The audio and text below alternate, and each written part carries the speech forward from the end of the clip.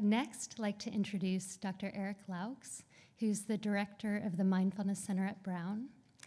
And at Brown, he does wonderful research to look at mindfulness and the health effects in two very important areas that he's studied are in undergraduate populations and in individuals with hypertension. So he's conducted randomized control trials to look at how mindfulness can help individuals and public health overall. So thank you for coming.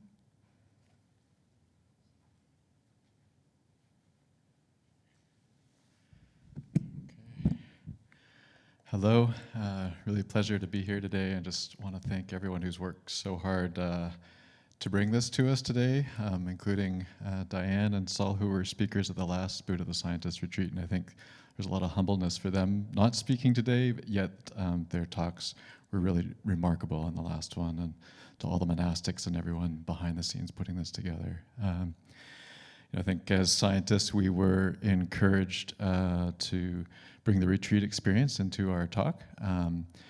And so one of the pieces that was resonating with me with the retreat experience, and also being at Dartmouth College amongst the mountains and the forests, is the value of physical movement.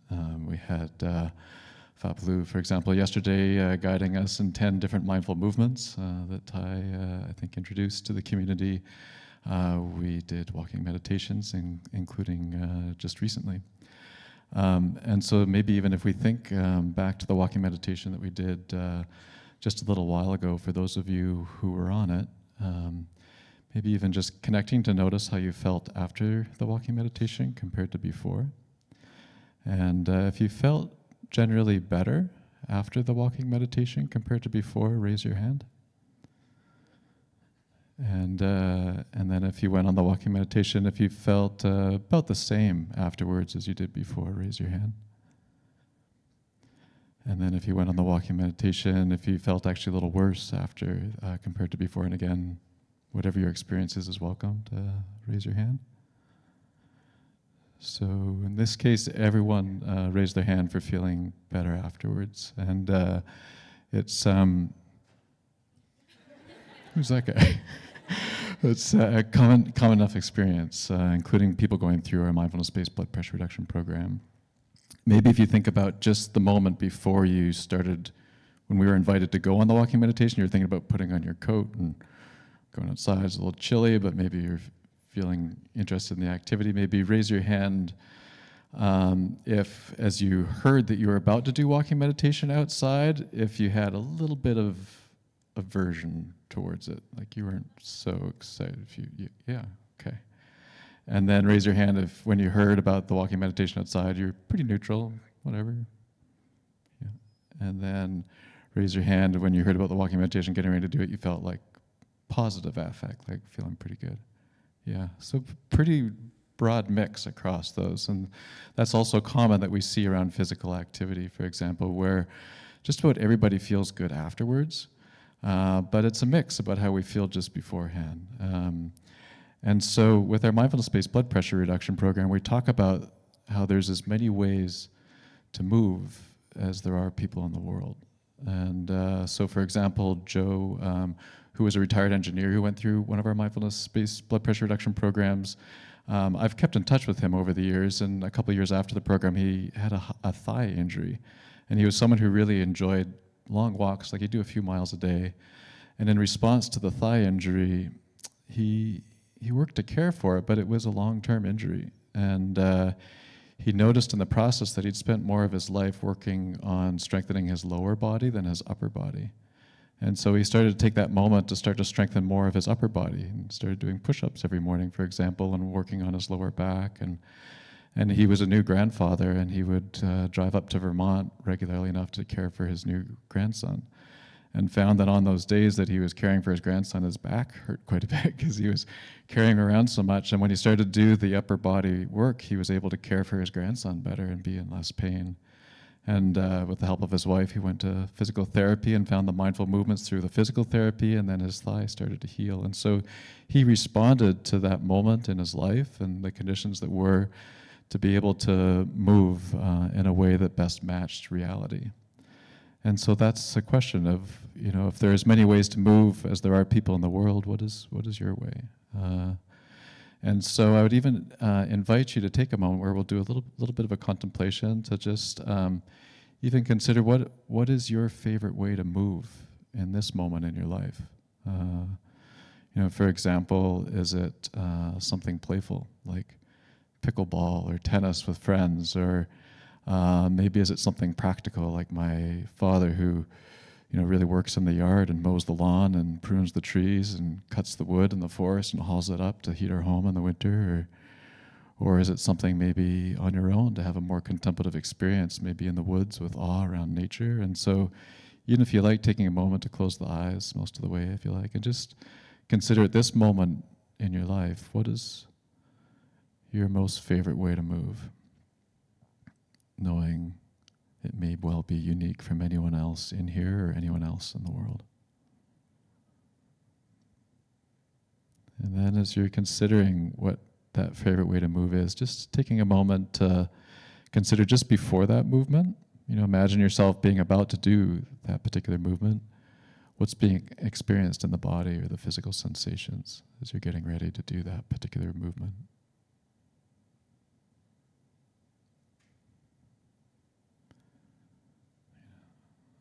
And even thinking about the emotional tone as you're getting ready, of envisioning yourself getting ready to do that particular movement. What kind of feeling tones are there?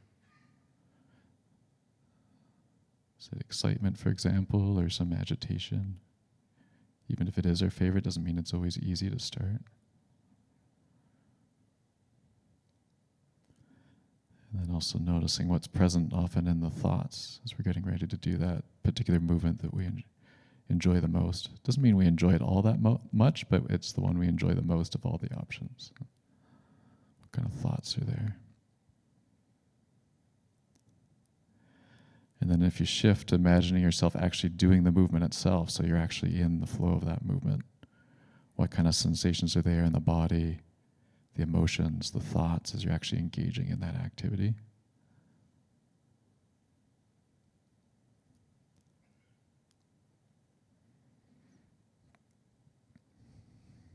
And then as you consider it just after the physical activity is done, what is often being sensed in the body, emotions, thoughts, after that physical activity is complete?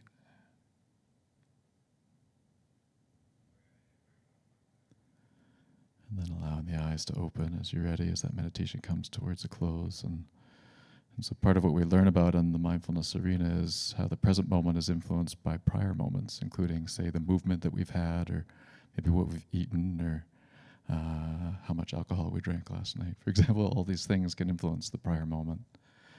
And so when we think about some of the things that have been talked about, including actually by Sarah earlier, around the 4 foundations of mindfulness, this is an arc that we bring participants through in the mindfulness-based blood pressure reduction program. What I just offered actually is one of the contemplations that are active that I was actually just leading last week in class. And so one of the things that we're connecting in with around physical activity is the sensations in the body. And so how is the body feeling when we do the particular movements, and also how can we care for the body and all the limitations it may have to be able to maximize the enjoyment, but also to care for it. We'll then connect in with the feeling tones, or the Vedana. These are often feeling tones like, does the physical activity generally feel positive? Does it generally feel negative, or does it feel pretty neutral? And so we're connecting in with that, along with connecting in with the mind, or as John was sharing in his talk last night with the Chinese character for mindfulness, but it's really the heart-mind complex. So it's the connection of the mind with the heart in a lot of ways. And so maybe we're noticing, for example, around physical activity, do we have some sort of aversion to it? Or do we have some sort of like attachment or craving, maybe for a sedentary behavior, like maybe just streaming a show instead of going to get some physical activity? Or do we maybe have some sort of delusion or ignorance around elements of physical activities that's actually getting in the way of us caring for our body through physical activity?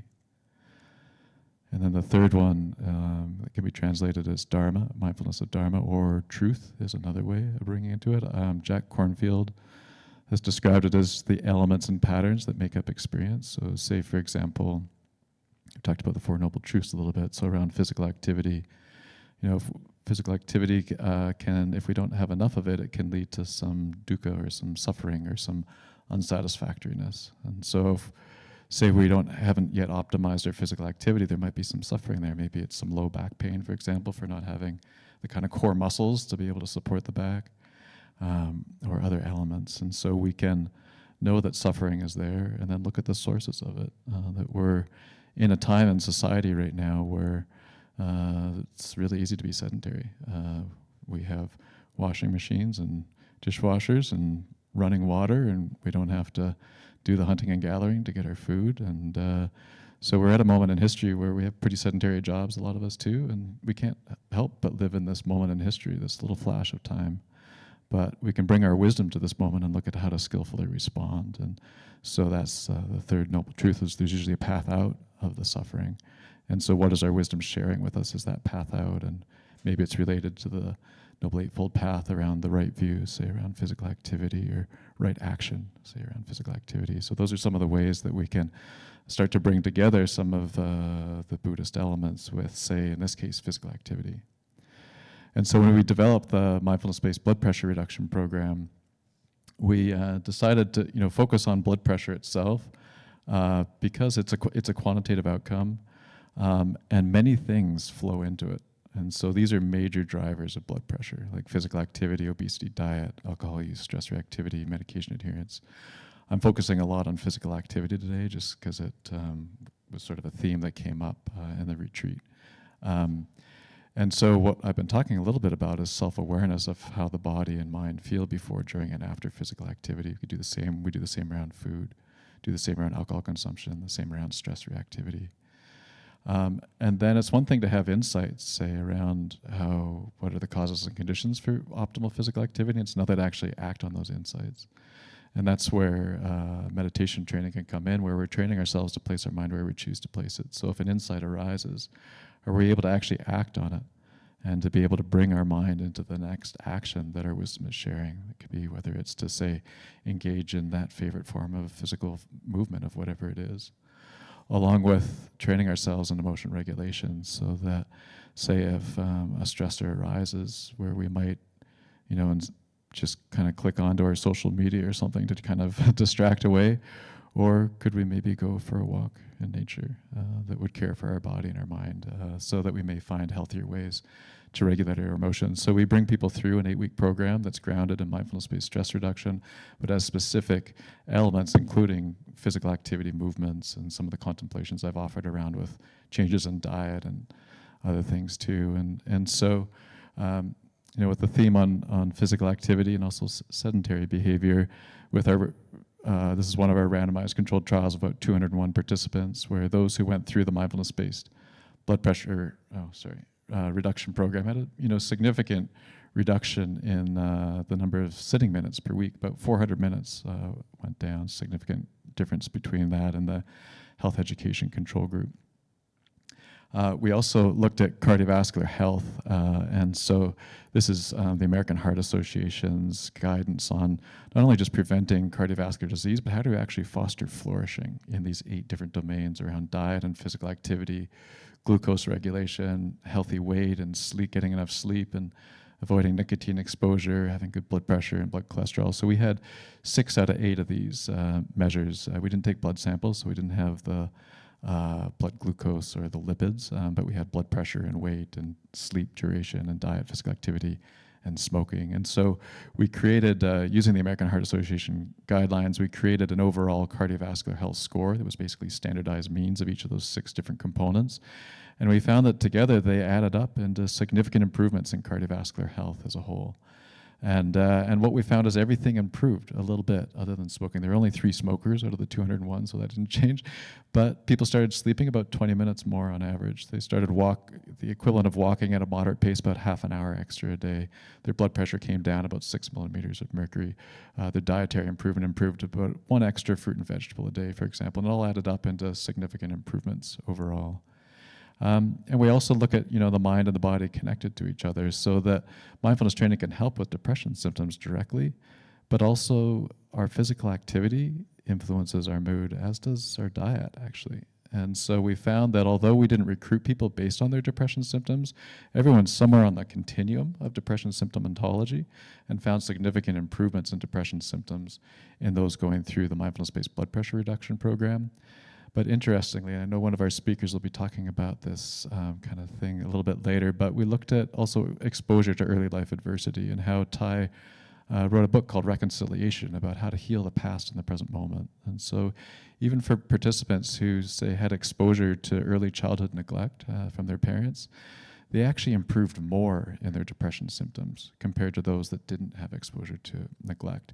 And there's been other studies that have also looked at exposure to childhood abuse, including with mindfulness-based cognitive therapy, finding that those with exposure to childhood abuse often do better with mindfulness training than those who didn't around depression symptoms.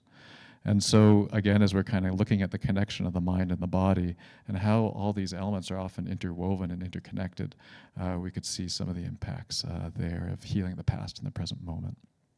And we did see differences in blood pressure. I thought I'd just show that just because it is a mindfulness-based blood pressure reduction program. So if you're wondering, it did bring blood pressure down about 6 millimeters of mercury, and about a 5 millimeter drop translates into about a 10% drop in cardiovascular events like heart attacks and strokes.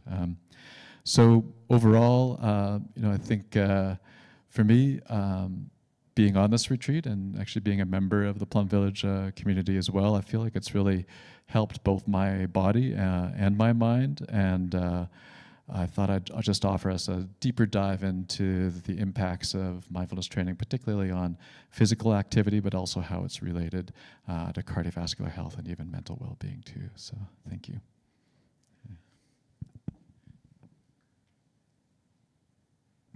Just thank you to our funders, and if you want any more information on this, there's a link for that too. So thank you.